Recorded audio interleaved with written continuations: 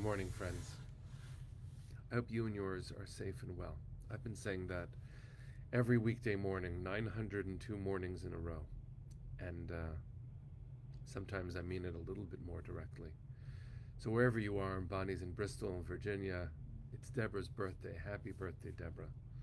Wherever you are, friends, it is so good to be together. And when I say I hope yours are safe and well, I mean all of ours.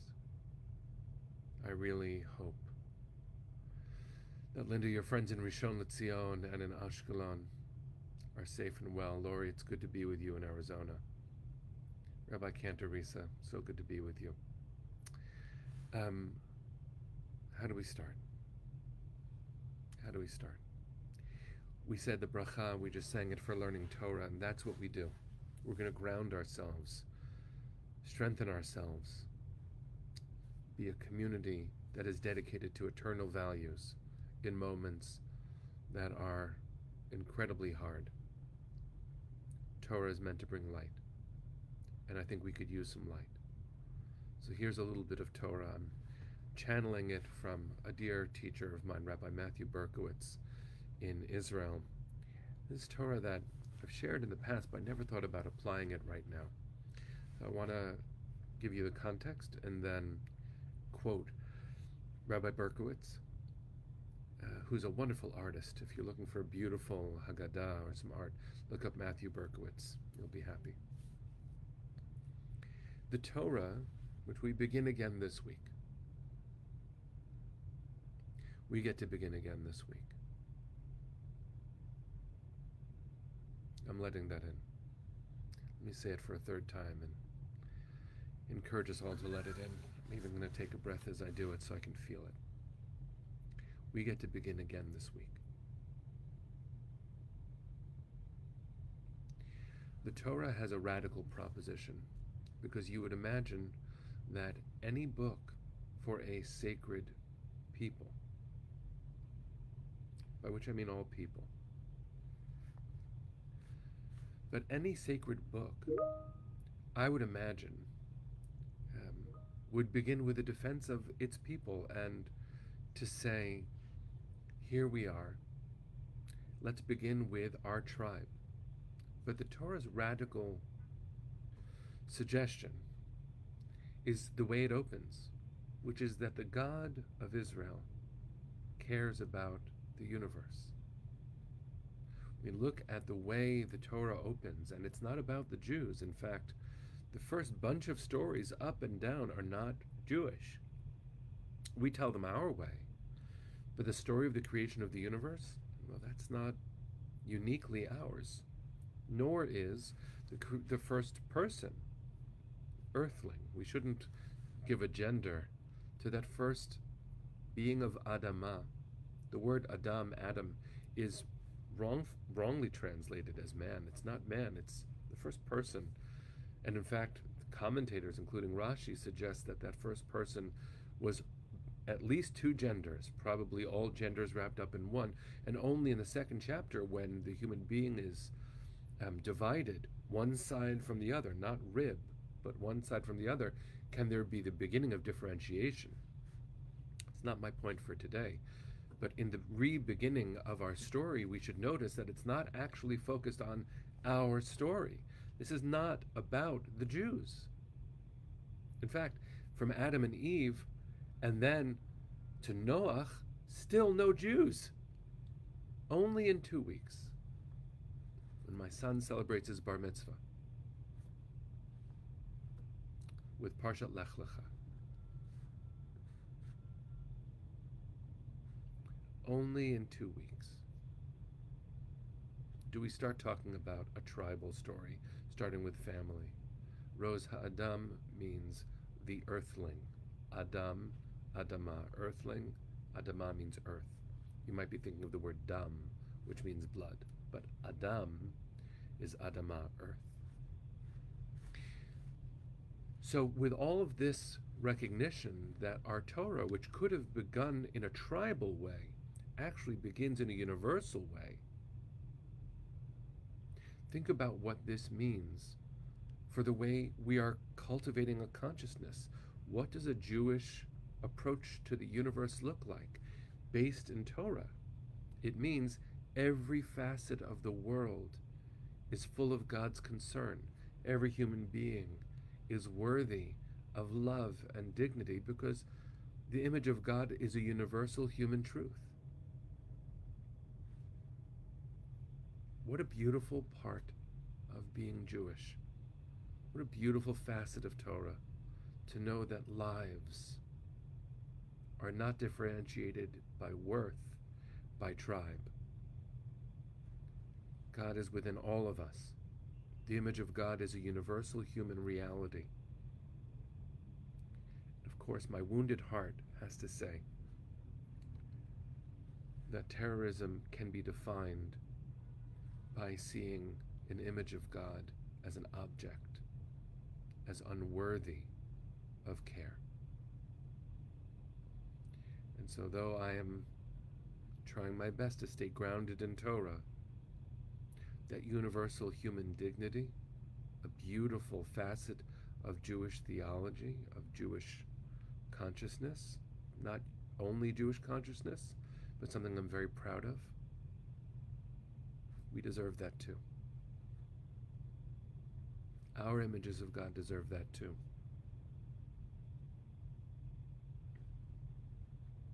And the number of losses is just,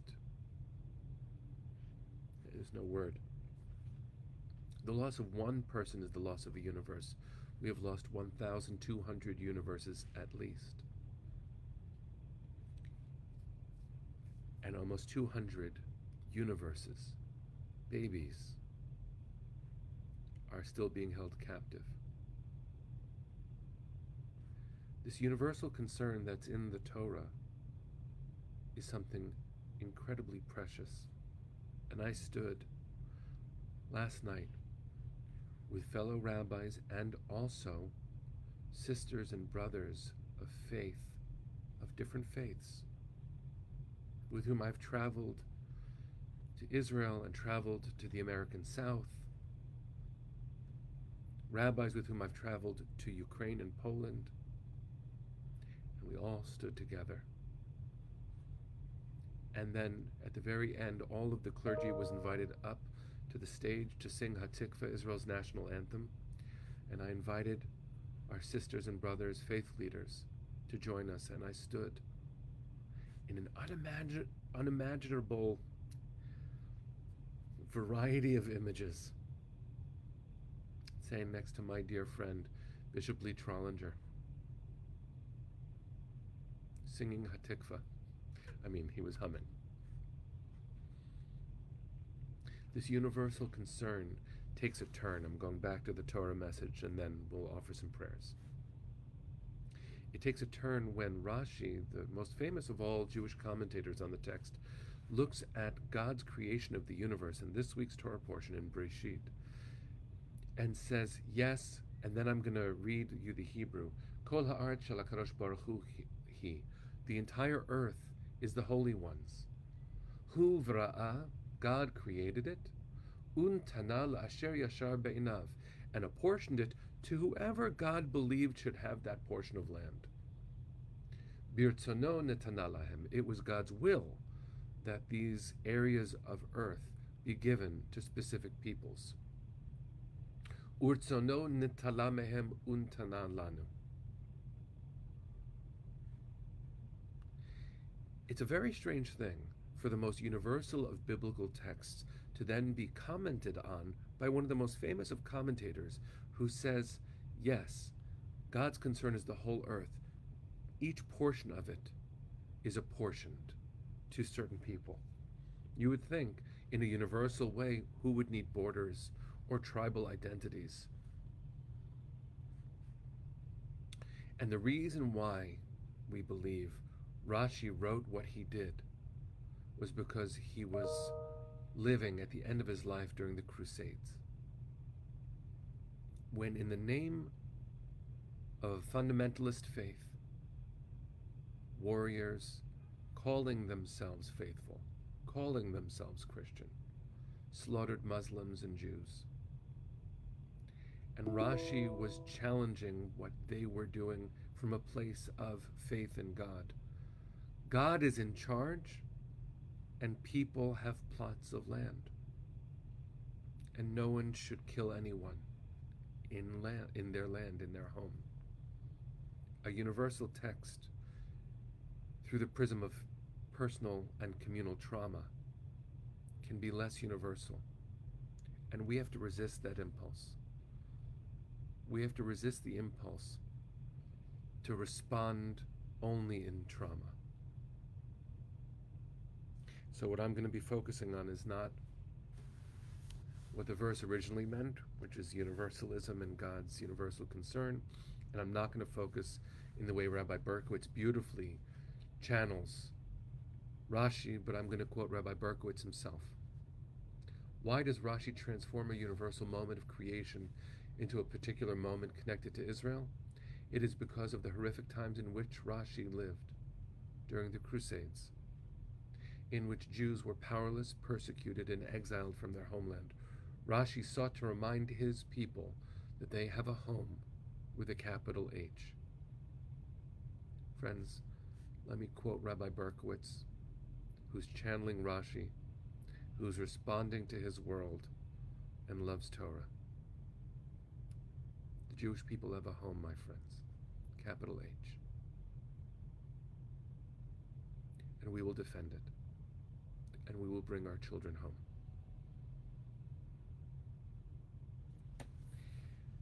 I sang this yesterday and the day before, and I have a feeling I'll be singing it a lot.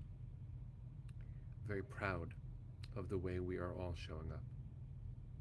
If you didn't see it already, I shared on my Facebook feed a photo of Israeli soldiers who were stranded in Central America, and we played a part in chartering a flight from Lima, Peru, bringing them back to Israel so that they can serve our people and protect our people. May God protect them. May everything we do bring us 1 inch closer to justice and peace. This is Shomer Yisrael. God, please protect Israel.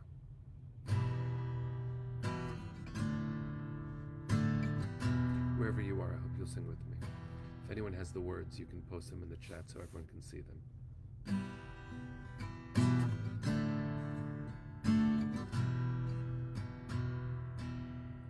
Shomer, Shomer Yisrael.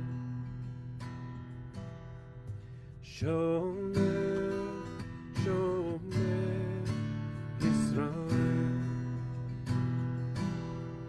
Shema Sheik Yisrael. Shema Sheik Yisrael. Al Yova, Al Yova, Al Yova Yisrael. Haomerim Shema Yisrael. Sing with me, leave the words behind. Ya la la, la la la, la la la. La la la, la la la, la la la. La la la, la la la, la la la. Sorry. I'll start the song again. I have something I need to do first.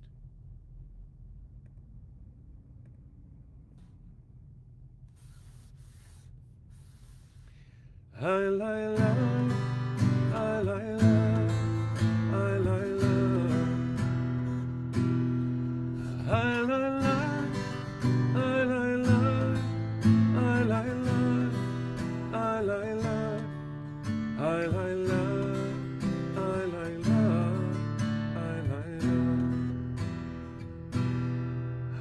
la la, I la la,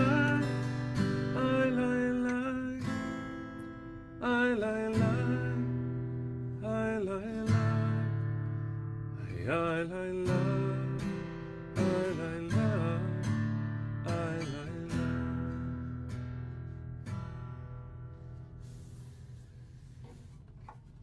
Friends, I invite you, before we go, wherever you are, there's the Israeli flag on your screen, right behind me. Let's take a breath. Incline our hearts and souls to the east. Remember the Torah's message in this week that we can begin again. We can begin again. We're going to begin again. Kol hod baleva pnima nefesh Yehudi homia ulfatei mizrach kadima ein lezion Sophia on lo avda tikvateinu hatikva bat shnot alpayim liot am chovshi be'artzeinu Eretz Zion Yerushalayim Liot Am Chovshi Be'artzeinu Eretz Zion Yerushalayim. See you tomorrow, friends. Stay strong. Pray for peace.